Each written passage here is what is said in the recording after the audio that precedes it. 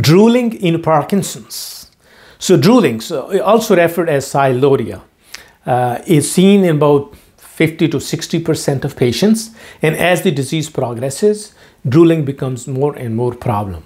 Drooling is due to decreased swallowing and also the saliva pools in mouth of patients, and because of their forward posture, then it dribbles. Initially it happens at nighttime, but as the disease progresses, they start happening in the daytime as well. Sometimes these patients can inhale their saliva, and this could cause pneumonia. It is a disabling condition, and patients should use as many strategies as they could. For example, they should try to swallow frequently. Chewing a sugar-free gum also keeps their swallowing reflex active. Patients should try to keep their mouth closed and lips closed. Keeping a handkerchief handy to wipe if they have drooling is also helpful. Keeping a straight posture, and also avoiding foods which have sugar content.